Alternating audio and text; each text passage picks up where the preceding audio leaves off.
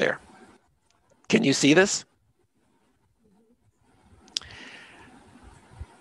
When you study a three-dimensional object, it really helps to see it in 3 dimensions.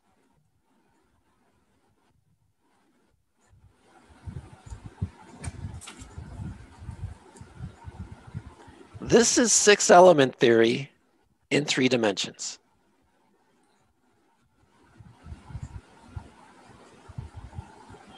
So this now can become a way for me to teach you how to use this.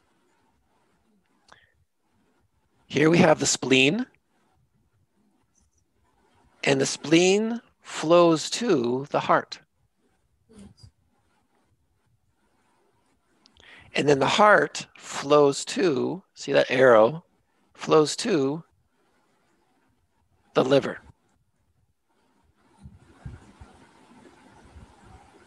So here you can see the pattern. If you actually see this, it looks like the sun brilliantly shining at the center of our beings. It's bright. It has rays of light. Some people have seen rings moving around it. I did not see that. But there are 3 rings. Do you see these lines here? Do you see those lines? Those are 3 lines that connect complements in the pattern. But they also connect what the French called 3 circuits. Have you ever heard of the 3 circuits in acupuncture?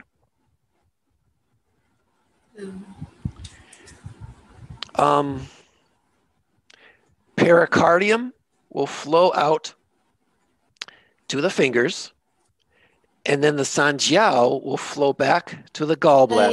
Yes, this I know. Then the gallbladder flows back down to the liver, and then the liver comes back up, back to the pericardium. Yeah, this forms a circuit. Yes, I have heard of it. Yes. And then it begins the pericardium. So it begins, these 4 meridians form the 3 circuits. It was very popular in France when France was doing acupuncture. So you have this group of 4 meridians of the seed element and the wood element. So that would be pericardium to sanjiao, and then gallbladder and liver, and then liver back to the pericardium, sanjiao, gallbladder, liver, pericardium, sanjiao. So it creates this circuit. This line right here is a circuit that goes around the pattern. Gallbladder, and then it goes to the pericardium, and we continue that line. See how it's now going to the sanjiao? I gotta get better at turning this, I think. And then it goes to the liver, and then it goes to the gallbladder and keeps going around. And if you follow this line here, it goes to the heart, bladder. Well, let's start at bladder. Bladder goes down to the feet and becomes kidney. Kidney flows back up to the... Yes. Kidney flows back up to the heart, right? Just 2 opposite poles in the diagram. Yeah, I remember. And then the heart flows to the small intestine, and then the small intestine comes back up here to the bladder, and then the bladder goes down to the kidney. So you get that circuit in there.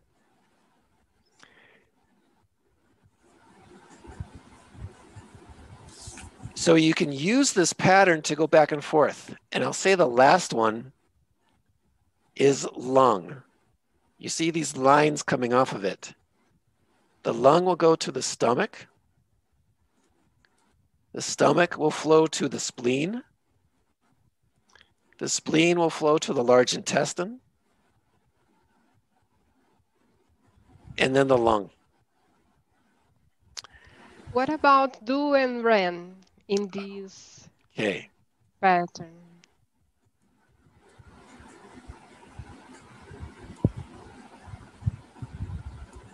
We're now going to superimpose this structure on a human body. Right here is the heart. Imagine the face of a person. The face with the eyes, the nose, the mouth. Basically, what we are right now is we're just faces talking to each other. That's all we are. With the picture in our screen, I can see your faces. That's all I need to see. You're expressing through your face. You're thinking, your eyes, you're seeing, your senses are coming in through your face. This is Shen. This is the heart. Yes, yes. It's the expression of heart.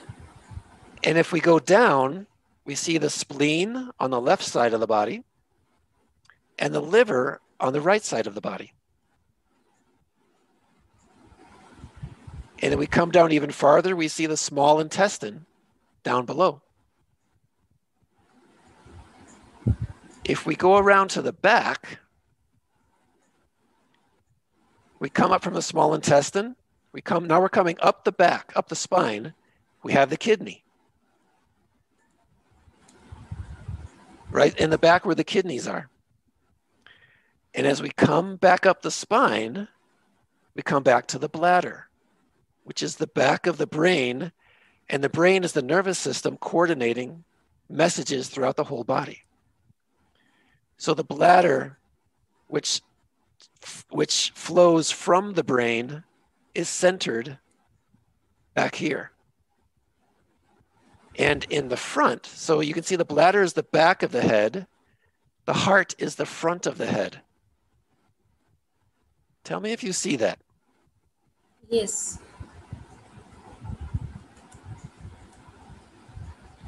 Now I had to really understand this, I had to study mystical practices on how these are on the centers of the energy centers of the body. There's the Kabbalah, which also talks about these centers around the body. But this is the basic nature. So that let's see. So the Ren meridian starts right here between the nose and the mouth, right? That's going to be right here in the heart. You see that? And then it's going to flow down. As I go down the front of my body, I'm going down this line until I get to the bottom of where it says the small intestine. And then you have some points at the very base in the coccyx area. And then as you come up the backside, let me see if I can get that to turn. There we go. Now you're going to start the dew meridian from the kidney. We're at the base of the spine, moving up. Now the dew meridian goes from the kidney up to the bladder. So the dew meridian is for the element water, kidney and bladder. The Ren meridian is for the element fire, which goes down the front of the body to here, bypassing the spleen and the liver.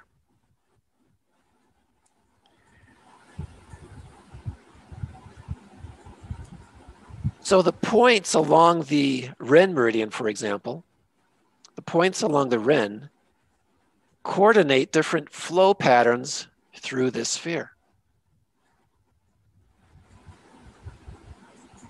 I have a doubt here. Go ahead. Basically, if you see the Ren meridian, it even crosses the lungs. But at this place, I don't see lungs. I see the liver and the spleen, but in center, there has to be a lung. Let me go to the back. So the Ren meridian becomes the Du meridian in the back near the kidneys. See down there? And then it rises up the spine to the brain at the top here. And on either side, you have the lungs and the pericardium. The pericardium is controlling the function of the lung and heart. It's controlling the beating of the heart. It's controlling the breathing rhythm of the lungs, so that we're always just breathing perfectly to keep us relaxed and with energy. So the pericardium is here balancing the chest functions of the heart and the lung.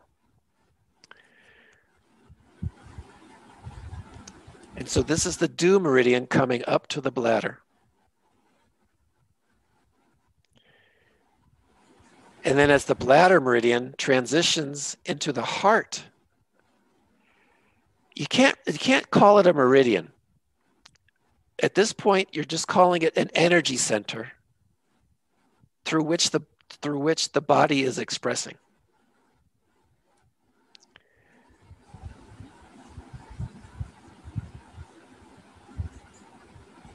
Here we are back looking at the face.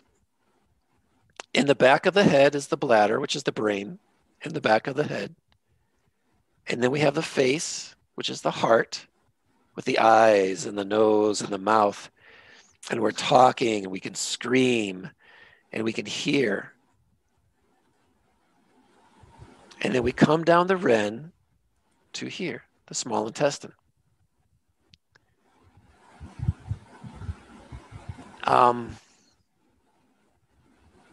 Do you have a question about this?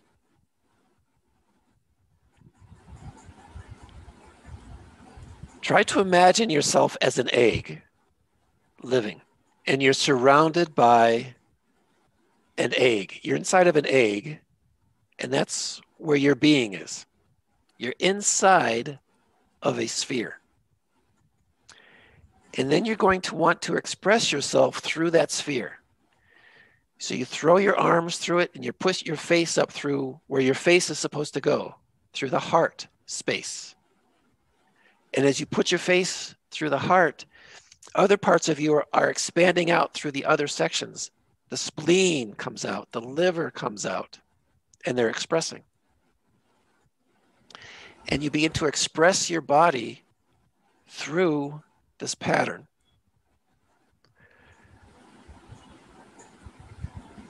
Now, you'll see the gallbladder over here. Daniela, tell me if you see that gallbladder and the stomach. Yes. And the Sanjiao down here and the large intestine down here. These are energy centers where gallbladder over the left shoulder. My picture might be turned around, but the gallbladder over the left shoulder, stomach over the right shoulder, and then over the hips down below, you'd have Sanjiao and the large intestine. So the large intestine is near the place where the large intestine comes down. So why these energy centers out here and over the hips? Well, the gallbladder is Leo, stomach is Taurus, large intestine is Aquarius, Sanjiao is Scorpio. The four, what are they? Daniela? I don't know if Leo, Taurus, Scorpio. Fixed. The fixed signs. They are the fixed signs holding everything together. They are the power to hold the structure together from here and here. And then through the center, all of the other meridians are functioning. The heart is beating, the lungs are breathing, the liver is creating energy. So you have these fixed energies as basically the structure holding your personality and your being together. You got the fixed earth, fixed fire, Leo, and then down below, fixed water and fixed air. And those fixed energies hold you in place, while the heart and the liver and the spleen and the kidney and the small intestine and all these other active archetypes are moving your body and creating powers to live. And so this becomes a way to understand how we fit into this. So this pattern is within us and we're expressing through it, but at the same time we have these meridians flowing through our body. Now this heart pattern, the spherical heart pattern, is in the chest. And you'll see this in many spiritual traditions, from India to China to other places in the world, that spherical pattern exists inside the chest. It's not the real heart, but it's called the heart. It's called the divine spiritual heart, and it's inside of our chest. And you'll notice here that these three lines are crossing right where the chest would be. Do you see that? Mm-hmm. Yes. And so you follow that, where all these three lines are crossing, you follow that in, you'll get to the heart inside your chest. Now these lines will also cross back here around the kidneys. And what's the special thing that you'll find at the base of the spine? The base chakra. The base chakra. And in India, what is this called? Sacral chakra. You're talking about sacral chakra? Do you know the word Kundalini? Kundalini, yeah, I've heard of that. And so down here, you'll have that power. So there's a power in the chest and there's a power in the back where these rings are crossing. You don't want to activate these centers. They're so powerful where these three rings are crossing, and they recognize very, very powerful parts of the body. So where these three rings are crossing back here, that's not something you want to just open. You want to keep that intact. We don't want to play with it unless we're ready. But where these three lines are crossing back here, you're going to find the power of the Kundalini, which goes straight into your heart. But through the power of kidneys, I had a friend one time who released his Kundalini, and that power ran right up his spine from right here, ran right up his spine into his brain. And for 3 days, he had visions of going around the world and being in war rooms and creating art and music. And the creativity was just unbelievable. But after the 3 days were up, his nervous system was burned. The energy burned his nervous system, and he wasn't able to think and function again as before because it was too much energy released into his consciousness. That's the power of the kidney back there to hold that fluid, that creativity. He released it, and it began to flow throughout his meridian systems into his brain and consciousness. And for 3 days, he went into visions, but he wasn't able to protect himself. And he was sick. He had nervous system problems after that. And so we can learn from people who basically make mistakes. They are explorers. They are exploring these things, but there's dangers and there's risks.